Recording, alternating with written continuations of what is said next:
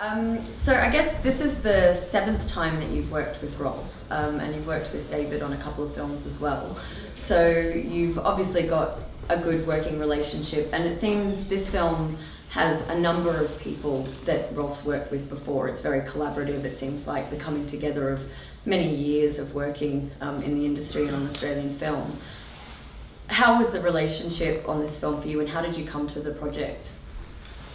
Yes, it's true. I didn't know it was 7, but there you go. We've had a great relationship. There's no, no, we've had a great relationship, Rolf and myself. Rolf is very much a doer and very much someone who's works through the process on all levels. So to contribute to Rolf is very, very easy. As far as yes, James Curry, who did the sound design on this, does also the post sound as well as locations. He's been there probably with Rolf longer than myself, but from the days of a film called Bad Boy, I think it was where I first attached myself with Rolf. Yeah, and James has always been a very integral part of the team. And in and out of that, there's others. Within the concept of how Rolf works, I've always tried, it's come out of South Australia most of the time. I lived in both Victoria and New South Wales, and so I've endeavoured to use South Australian crew just to keep it part of the process, and that's worked really well. This particular occasion wasn't quite the same with crew from all over really, I suppose. Yeah, no, and also in Tanya Nemi is the editor on the show, and Tanya's been there with Rolf for quite some period of time, so they have a very good relationship. And an editor always says to DOP. So.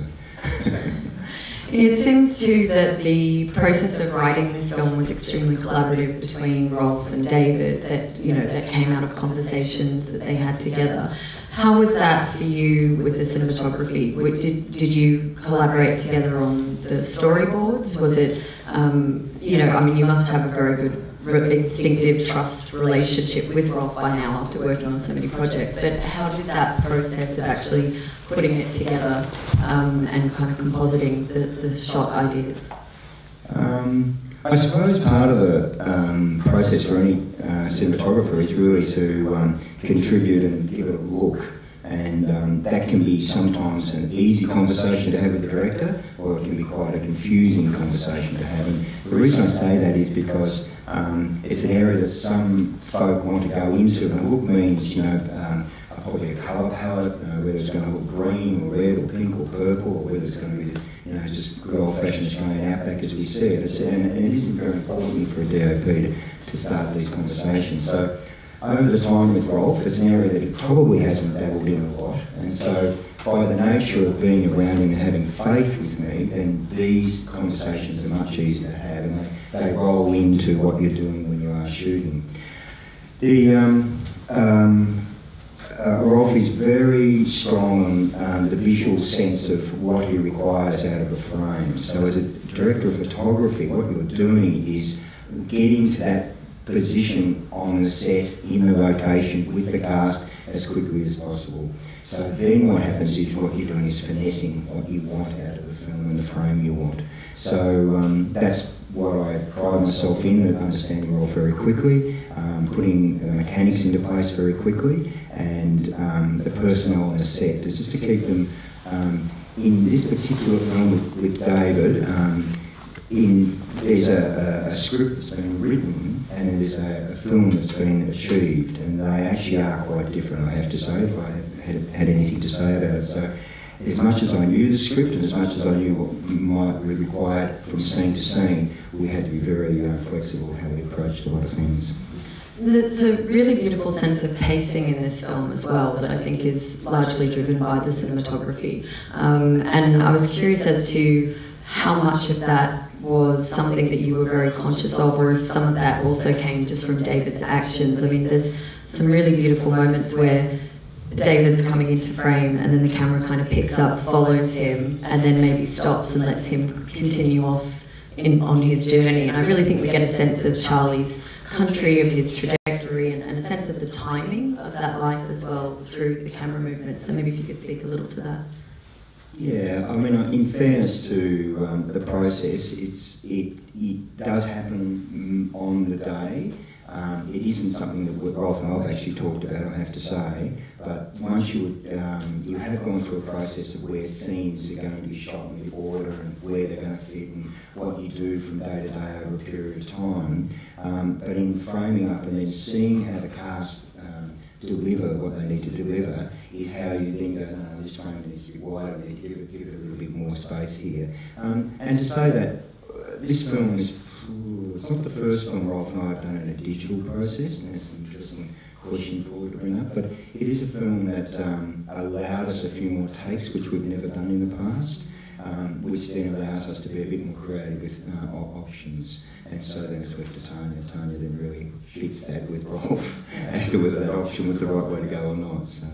Yeah, maybe actually if you could talk about the digital aspect, because I think is it The King is Dead was the first one that you shot digitally with Rolf, and prior to that, obviously, you know, the kind of difference of being tied up with the machinery, it doesn't enable necessarily the same things.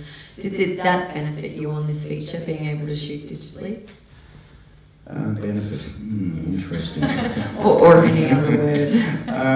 Look, there's a bit, you know, I am an old filmmaker and so is Rolf, and we always discuss film first over any other format or media that we could capture an image on. But the reality is that data is with us, and so in this particular case, one of the things I did ask for, and in fairness to Rolf, we got, because the budgets are tight, was the best of the best. So we had, we brought lenses in from overseas, we had the Alexa, the studio, all the benefits of that, and so, you know, that's where the money was put, and so that's really fantastic. So, you know, this, in comparison to a film that's shot somewhere else around the world, we're as competitive on the floor and to get those looks. So, and in fairness to Rolf, that's just a really great way of looking at things. The King is Dead was a little bit of an experiment. It was a film that, you know, Rolf wanted to have under his belt as another genre for him, and we worked in a very low prosumer, I think they call it medium. It worked, I believe, but we weren't going there again. We made that experiment. And the film played at Cannes to a great reception.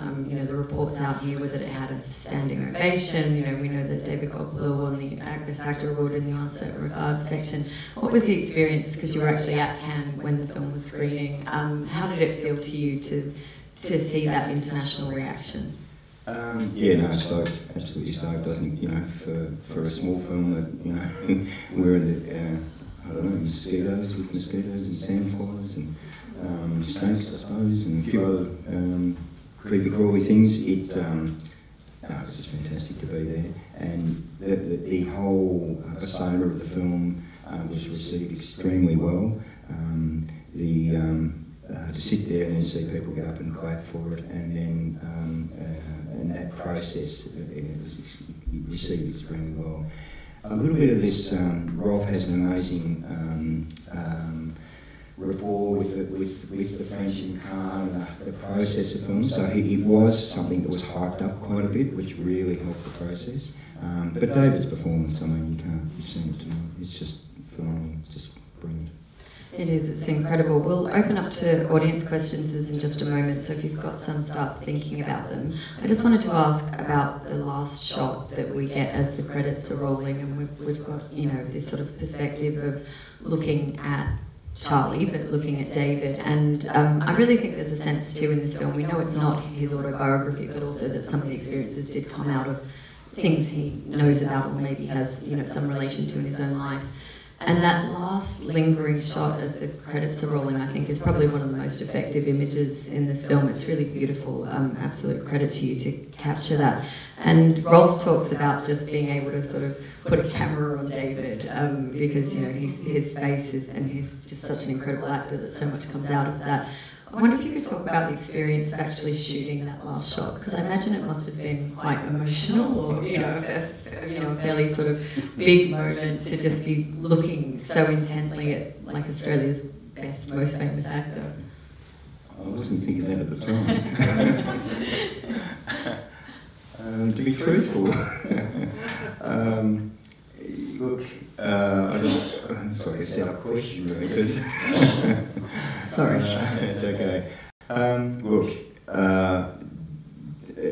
David is the devil if you do and you're devil if you don't. So, for all the iconic things I think we in the industry should acknowledge to David, he can be at times not as cooperative one would have hoped. There's a bit of truth coming out.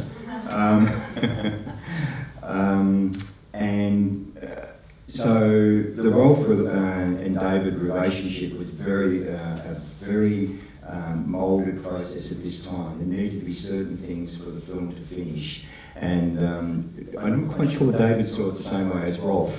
And so out of that, we have this situation. And it's something for us as Australians to understand. It's all very well to go into the outback, and it's all very well to develop a script, and it's all very well to say we can make this work, but it is hard work. And Rolf needs, we need to tip our hat off to Rolf.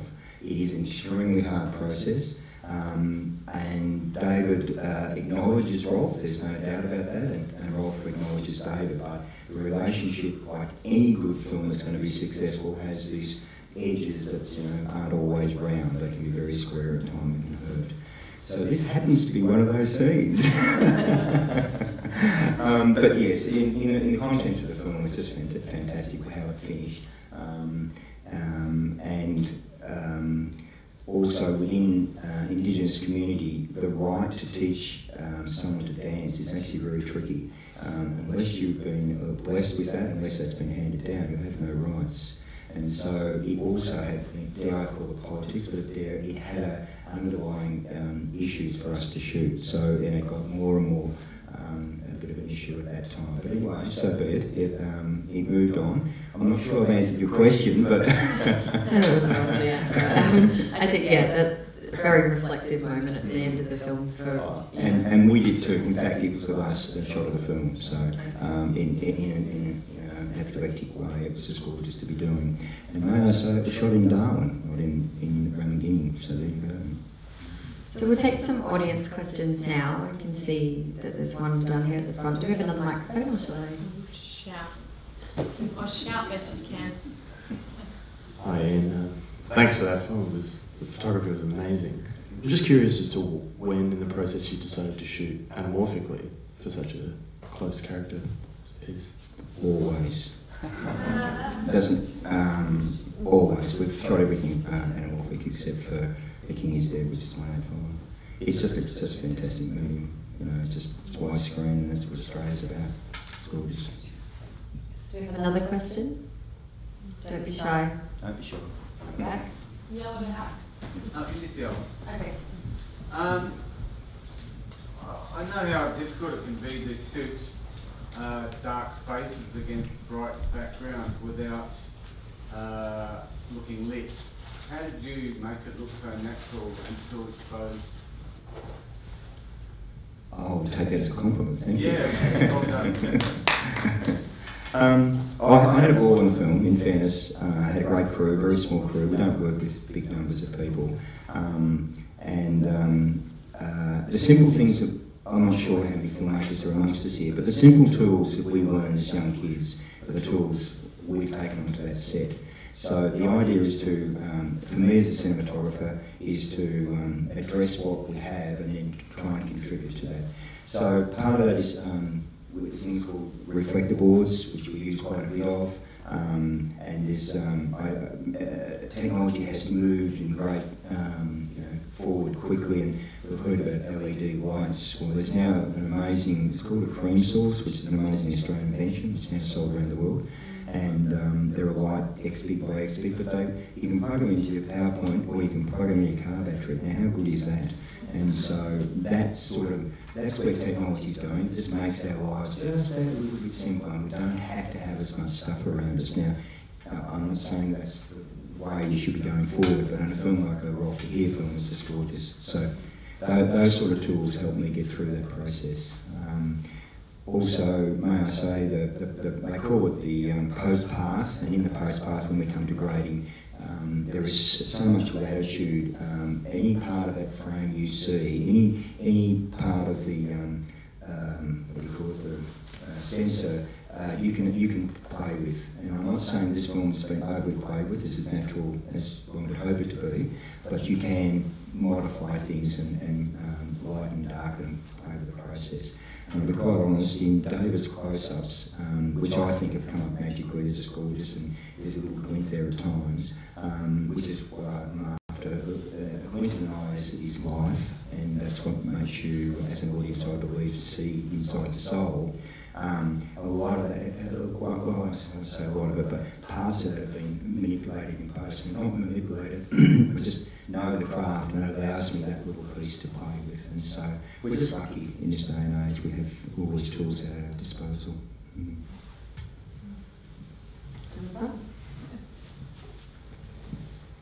In the early part of the film, I really noticed the handheld aspect of the camera, particularly when looking at some of the houses around the village. And I thought, okay, I'm going to have to get used to this being just a little bit wavy. And then it seemed to no longer be there later on in the film. Was there a change in the technical aspect, or is it just that I just got lost in the film that was Fire operator. Not intentionally. A film called Ten Canoes, we were quite intentional about our changes, but no, not intentionally. The film is 100% Steadicam, and there's a gentleman called, I think his name is, I forgot, but I'll think we don't remember. So it's 100% Steadicam. A part of the toolkit is that you can take in lots of equipment, but it doesn't necessarily, it can be quite bulky and time consuming. So Greg Gilbert is the Steadicam operator, Mango as they call him, and so basically 100% of that film is Steadicam. So it's in, as I said I think a bit earlier, because of the data we always shot a few more takes, so in some ways we would have perfected probably something, and golly gosh, Tanya has used the take that I as a cameraman don't like, but you know, have no saying it. So it may be that scenario, and in truth I haven't really noticed that as something you have, which is great, but it's not intentional. I'll just blame Mango. Anyone else have a question? Hi, just a quick question. Was it a long shoot, or how long did it take you? It's, I suppose to me it's 3 months, or just a week short of 3 months, so that makes it 11 weeks, I suppose. We were 7 weeks, I think, in Ramingining. Now, if you're aware, I did involve with a film called Ten Canoes, which were based in Ramingining, but it was shot at another place called Mwongi, which is sort of south of Ramo, for about an hour south. And so we used Ramo as a base before, but it was where most of the community was. So we were there 7 weeks, and I think we were in Darwin probably shooting 3 weeks, might have been 2 to 3 weeks, but there's a bit of pre there as well. Yeah. How the hell did those two old men lift that buffalo on the front of their car? It's called Hollywood, isn't it? Yeah, buffalo. Ham steaks. Earlier when you started speaking, you mentioned something about the script being quite different to the film. Is that because there was a fair bit of improvisation, or why was it different? Yeah, no, I think you hit the nail on the head. There was improvisation, and as Tara mentioned before, it has a little bit of David's life in it. So one of the issues for, I suppose, actors generally, but I suppose the Indigenous world, it's acting. We see it as quite an easy process, I dare say, from the other side of the camera. But you know, for if there's any actors amongst us, we know it's quite a tumultuous period, you know, to be in front of the camera. So in David's case, he did need to put certain things into place in his mind, and he has to honour certain things as well as an Indigenous fella. So what that means is it's all very well in a script that certain things are going to be this way. He can't necessarily do that. It's something we don't understand as whitefellas. And so, therefore, what we saw in the script and the involvement of certain, I suppose, the body language, the dialogue, couldn't be that way, so it needed to be the way David wanted to do that.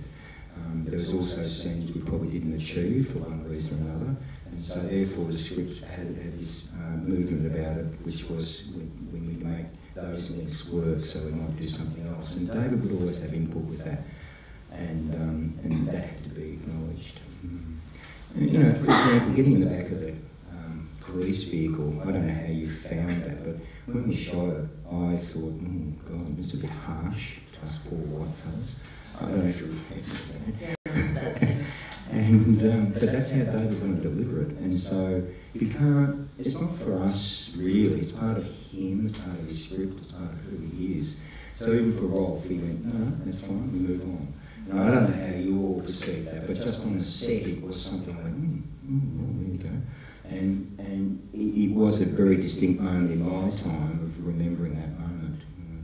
I think that's actually one of the things that gives the film the sense that we're not necessarily looking at it through just voyeuristic white people's eyes. I mean, there is a sense, obviously, of us as viewers, if we are white, we obviously bring that to the experience, but I think you do get the sense that some of what's driving the film, and particularly in the way that you shoot it with following David's actions and often then letting him continue on, does give you the sense that you're seeing the story from a different point of view. I think that's a real credit to the film. And he's a very proud man.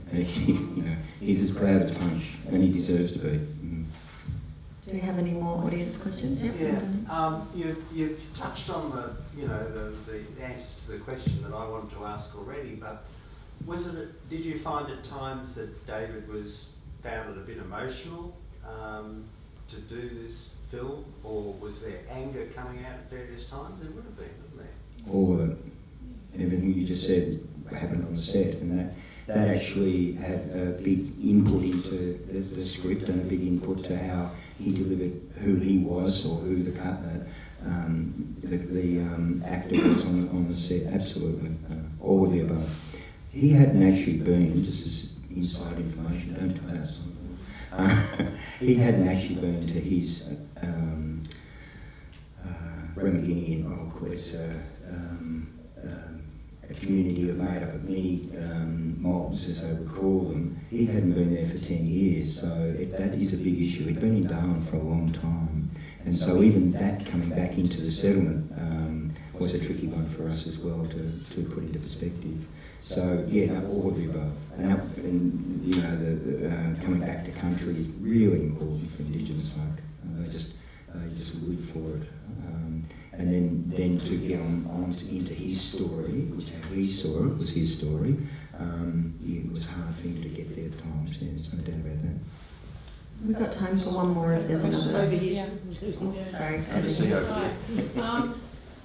One of my favourite shots among many in terms of the framing and the light was where David's under the log and the shot is held long enough for you to want him to merge into the log and to die there.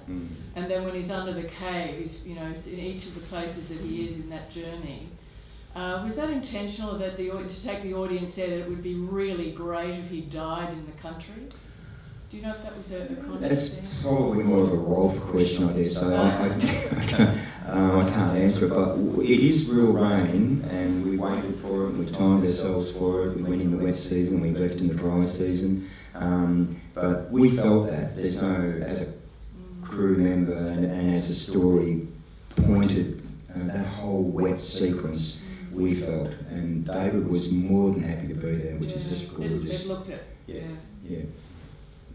I think there was one more which we'll take and then we'll conclude. How old is David Elfman now? 60. 60. And he still moves like Michael Hutchins.